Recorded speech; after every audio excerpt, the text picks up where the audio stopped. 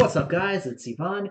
So in the previous video, we've set up some campaigns, we've set up some split testing, but what is split testing until we can actually see the results, right? And that's the most important thing, is we need to see what the conversions are.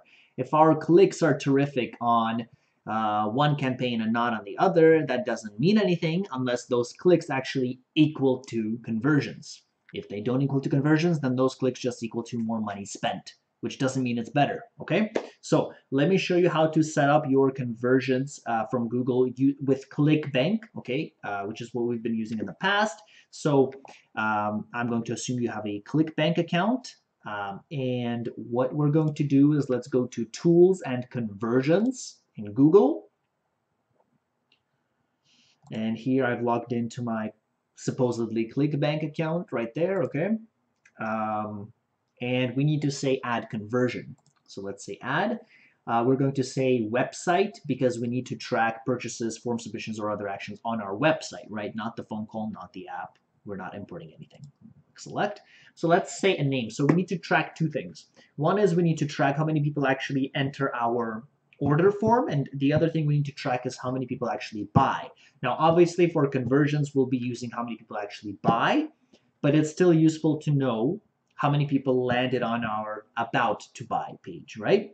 So let's do the first one. Let's say this one is just order form, just the order form page. They're not buying. I'm going to click done. The value, how much worth it, what's the dollar value of it to you if people land on your order form page and don't buy? To me, that's nothing, right? So I'm going to say don't assign a value.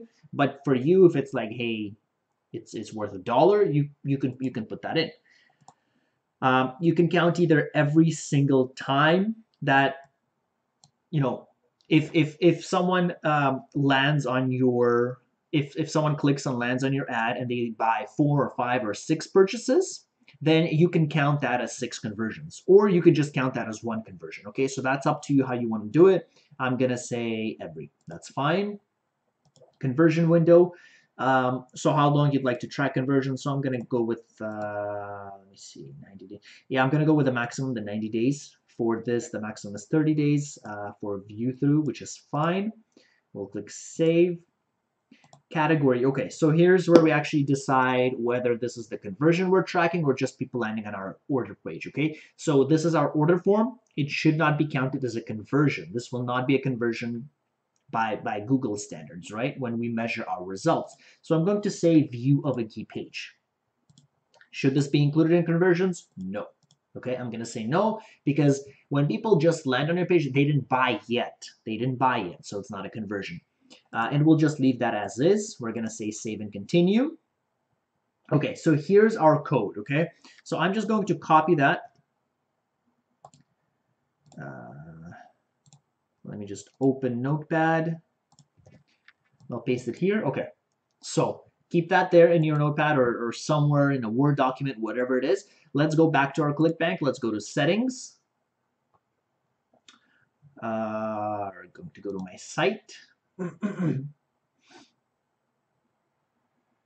let's scroll down to pixels, and here you can see we've set up some pixels from ClickMagick if we've seen our previous video.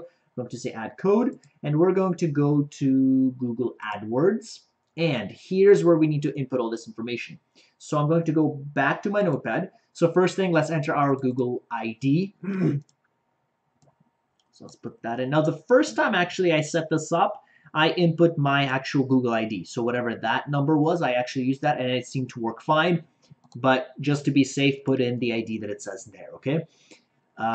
Conversion label. Okay, so this is our conversion label. Okay, so it says view page label, purchase label. So we need to copy this whole thing, not the quotation marks. Don't copy those, and put it in the view page label because this is our view page, right? This isn't the conversion yet. Okay, perfect. So that's that. So that's done. So we've done our conversion for the order form, but that's not really the important part. That's not what we need. So let's add another conversion. This is the one we actually need to track. And let's say order form confirmation, right? Or name it whatever you want to. Value. Okay, so how much will you earn? You don't have to put it in. That's just something that may help you make decisions, right? If you see that, hey, I've made 27 bucks and I've spent 20, that's something that may help you. Or if you just want to see, hey, I need 1, 2, or 3 conversions, that's up to you. I'm going to say, for example, 20 bucks. Do you want to count again? So if someone lands on the ad and buys 20 things, is that 20 conversions or 1? That's up to you to decide. I'm going to make it, in this case, I'm going to make it 1. Conversion window, I'm going to make it 90 days again. Category, now for the yes, so I need to include that in conversions. For a category, I'm going to say purchase, okay? That means they've purchased. The other options are if they whether they signed up or whether it's just a lead, but I'm going to say purchase here. I'm going to say done. Leave that as is, save and continue. So well, let me just copy that. So your ID should be the same. But the label will be different. So let's just copy that label. That's the one the new one that we just copied. And let's put that into the purchase label. And I believe that's right. I don't think I missed anything. Yep. And I'm just going to click save. And we're going to activate it. Okay. So that should work now. It does take them a while to kind of test. But it should work assuming you follow these instructions correctly. I did it right my very first time I've actually set this up.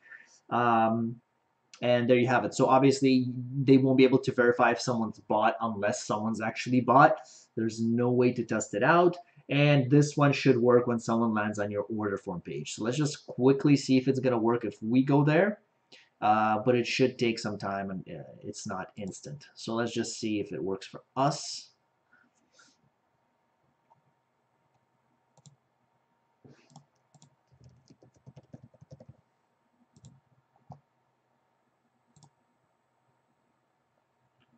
Oh, okay. So my browser is not allowing me to go to this diabetes page, so that's fine. But basically, that's how you set it up. It should work. Okay, it says unverified, but within a few hours of installation, it should be verified. And maybe in the next video, I'll actually show you an extension on Chrome that you can use to test and to see if it will be working. Okay, so that's about it. Thanks for watching. That's how we set up the conversions, and now we'll be able to actually see which of our campaigns or landing or ads do better. All right. So if you guys have any questions, comments, concerns, leave them down below. If you like the video, give it a thumbs up. If you've already subscribed, thank you. I appreciate it. And if you haven't, please subscribe. And I will see you guys in the next video.